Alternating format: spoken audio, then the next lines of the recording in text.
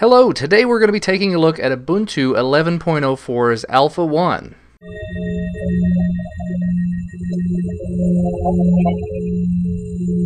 This just released earlier today, December 2nd, 2010, and there are several changes from the Maverick version that we had before, Ubuntu 10.10. The most notable, of course, is that on the default desktop, if you have 3D acceleration enabled, you are greeted by the Ubuntu Unity interface, even on a desktop, not just on a netbook. Of course, we knew this was coming, and it is still only partially implemented. I do look forward to seeing where they go with it because, like I said, it's not complete yet. We'll get into that here in just a second, though. Now, when you first start looking at this looks very similar to the Unity that we had in Ubuntu 10.10. You've got the launcher on the left-hand side, you've got the button in the upper left-hand corner, the global menu, the system taskbar tray, and all of that fun stuff, notifier applets, and the Me menu, everything that you'd expect to get from the Unity Netbook Edition, but now it's on a desktop, in this case a laptop.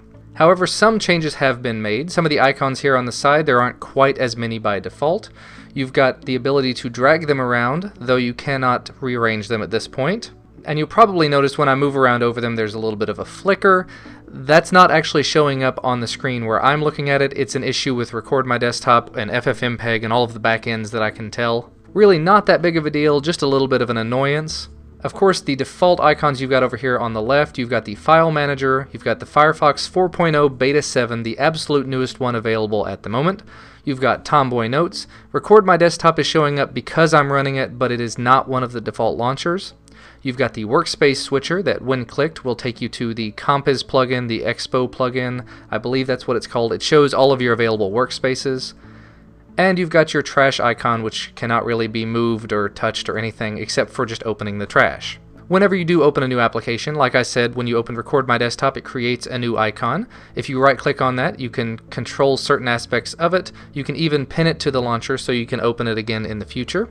If you do not want something on your launcher, if you wanted to remove something, you can right-click on it and go to Pin to Launcher and uncheck that, and it goes away.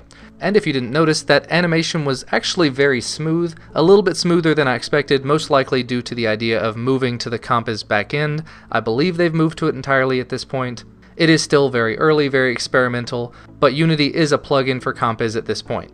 However, one thing they have not quite finished yet, and this is still a work in progress, if you click on the Ubuntu button, instead of getting the Unity full screen applications list that's Zeitgeist powered and looks very nice and very swanky, you're greeted with the applications list. Now, like I said, still unfinished, still a work in progress, but this is everything that you're going to have to work with at a glance. For example, if we wanted to open something about GNOME, you just double click it. We are of course running Nautilus, so it's just opening items within a Nautilus window. While we're in here, you'll notice we're running GNOME version 2.32.1, built on November 17th. That is, as far as I know, the latest version of GNOME 2.32, and possibly the last version of the 2 series. 2.32.1 is supposed to be the very last one done before they move on to GNOME 3. Now, if we go ahead and look on through the rest of this menu, you see a lot of stuff that you're probably familiar with. You've got Brasero, you've got your Bluetooth calculator, CD-DVD creator, computer janitor. Not a huge fan of that, but if you like that, wonderful. You do now have the GNOME Control Center by default. That is extremely handy. If you're not familiar with it, you've got a load of settings that you can change in here.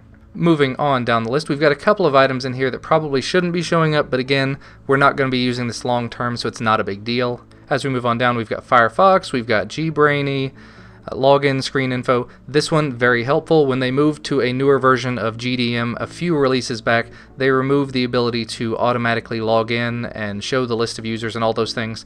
So very handy to have this back.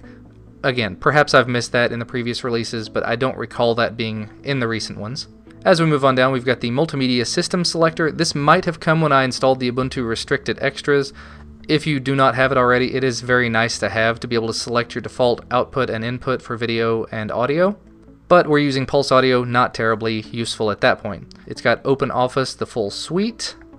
It's got Python versions 2.6 and 2.7.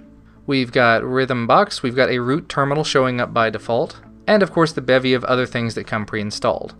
Now you'll notice if we go into the terminal, just to take a quick look, uname-r, we've got the kernel version 2.6.37-7. That should be the latest version of the kernel. I believe that's RC4. If it's not, do feel free to correct me in the comment section below. Very nice to see them including the latest kernel though. And the last thing I would want to look at in here is the Ubuntu 1 and Ubuntu Software Center.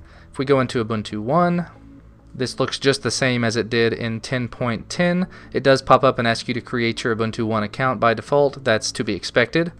And if we go into the Software Center now, it looks very similar to what we've gotten used to in the past. We do have software recommendations at this point, probably based on the things that I've installed. If I go in here, we see we've got a lot of media players available. In addition, if we go into the Get Software list, we have the For Purchase and now the Independent software vendors. For Purchase has nothing available yet. Independent has the Daily Journal application that you can install. If we go in and take a look at that, it says it's completely free. This might be setting the framework for the pay what you want applications in the future. But other than that, it's pretty much the same standard software center we know and love.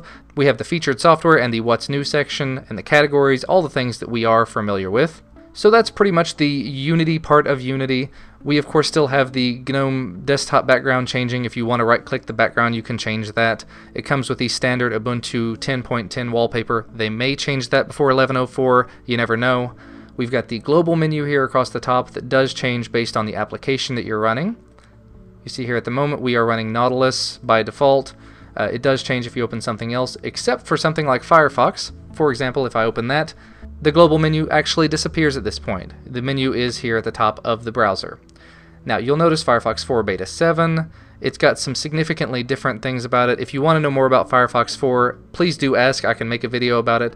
We've got tab grouping and just a lot of new things about it. So it is definitely worth taking a look at. Cannot wait for Firefox 4 to be available. But the last thing that I would like to talk about, here in the upper right hand corner we do have all of our system tray type icons. We've got the network icon, which is now Network Manager's integrated into the notify area. We've got the Bluetooth icon. You may or may not have this. If you have a Bluetooth device, it will show up. You've got the battery icon, did not show up by default. If you go into the preferences, I told it to always display the icon because I'm running on a laptop. You've got the sound icon. Again, you've got your sound preferences. If you were running something like Rhythmbox, of course it will pop up and show you what's running, what's playing within Rhythmbox. You've got the two sections of the Me menu, set up your chat, mail, and broadcast accounts, and the Me menu with your status and being able to broadcast all of these different things. You've got the calendar, which has changed just a little bit. Now they're not showing the date on the main panel by default. I'm guessing that's just because the panel is sort of lacking in space. And it doesn't appear that anything's configurable at this point. And the last item on our menu is the power button, which has the whole shutdown logout screen. Now the one thing to keep in mind is if you are not running the 3D drivers for whatever your graphics card is, be it NVIDIA, ATI, Intel, whatever, then you are going to be greeted by the default GNOME 2.x interface. That's the GNOME panel at the top and the bottom, the traditional desktop environment you're used to. If you do have those drivers enabled, by default, the desktop edition, and I'm doing that in air quotes, is the Unity interface that you see before you. But that does bring up the point where you do have the option to select between the Unity interface and the classic interface that you are accustomed to. But that's all I've got for you today. That's all I've got to say about Ubuntu 11.04's Alpha 1. Let me know what you think about it in the comment section below, and keep in mind this is an alpha, so I would not suggest running it on any sort of production machines. But that's all. Thank you so much for watching. I will see you next time.